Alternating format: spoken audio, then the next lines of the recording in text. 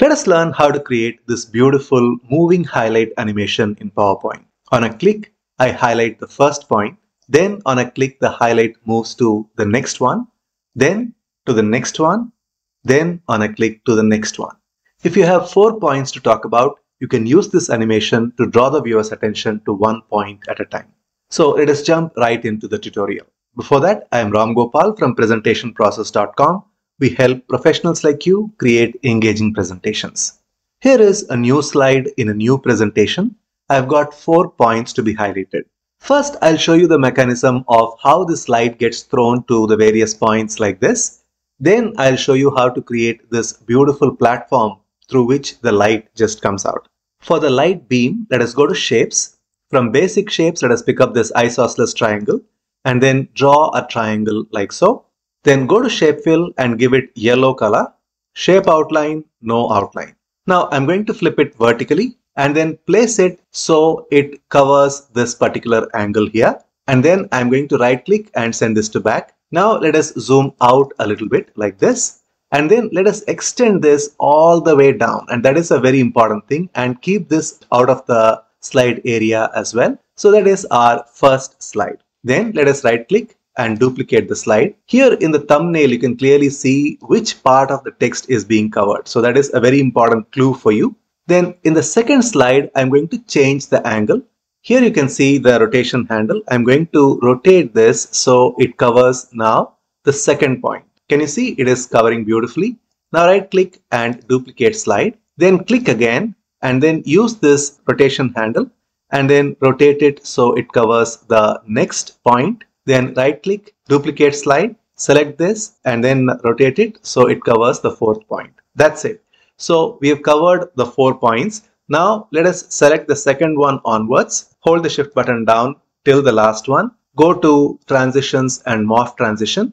Let us go to the first slide and let us see how this whole thing works. We have the highlight for the first one, then the highlight shown to the next one, then to the third one, and then to the fourth one.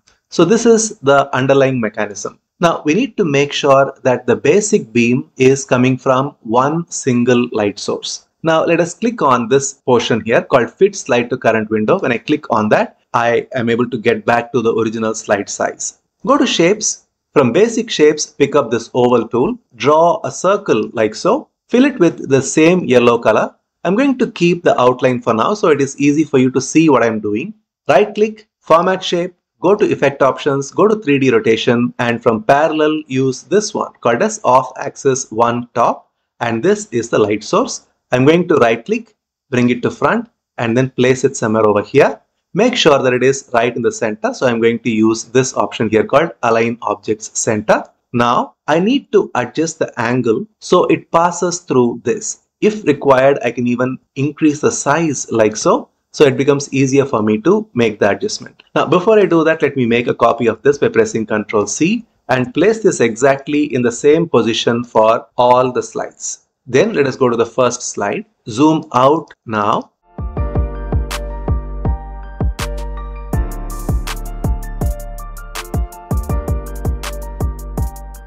Now, when I go to slideshow, let us see if this is working fine. First one, the second one, the third one, and the fourth one. So it looks perfect. Now we need to cover the rest of the portion and we leave only the light portion.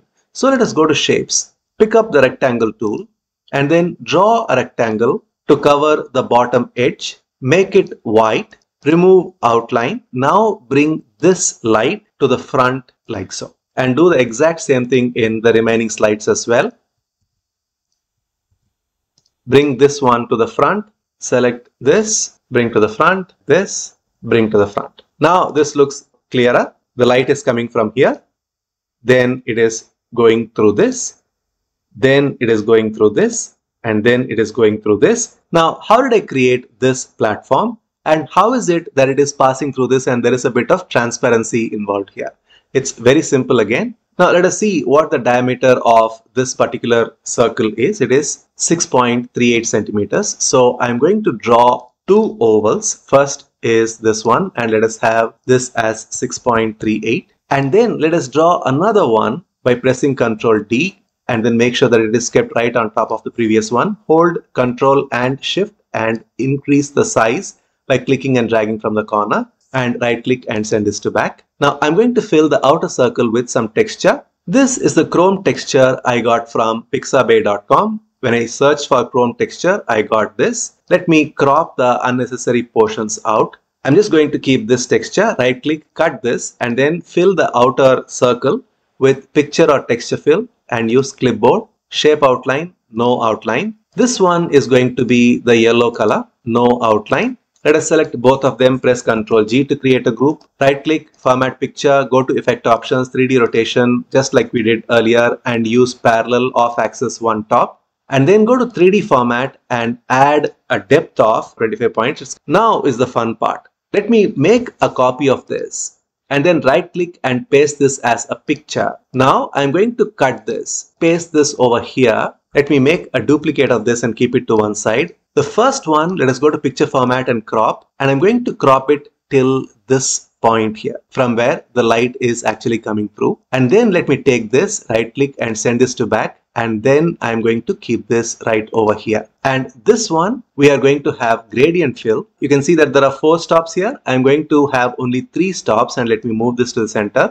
The first one is going to be the same yellow color, 0 transparency, and the second one is going to be yellow color again. But this time I'm going to add a transparency of 30%, so you can clearly see that it is showing as though there is a bit of transparency here. The third one is going to be the same yellow color again, and you can have a transparency of around 75%. Now when I go to slideshow, you can see that this is how the effect shows, where there is a light beam here. Because of the transparency, the background is shown, and since I have cut this as a picture and cropped it in 2 halves, this works pretty beautifully. And that is the secret behind this beam. Of course, for the first one, I added a simple fade animation. So only on a click, I introduce the first point, and then from there, it is exactly the same thing as I showed earlier. If you liked this tutorial, then you will really love this other tutorial that I've created called Magnifying Lens Zoom Effect in PowerPoint. The effect looks like this. There is a beautiful magnifying lens that magnifies only a portion of the photo. It's a very interesting effect. I will leave a link to this right now on your screen. You can click on the link and watch this video next and learn a very powerful technique that will definitely wow your audience. I'll see you in the next video.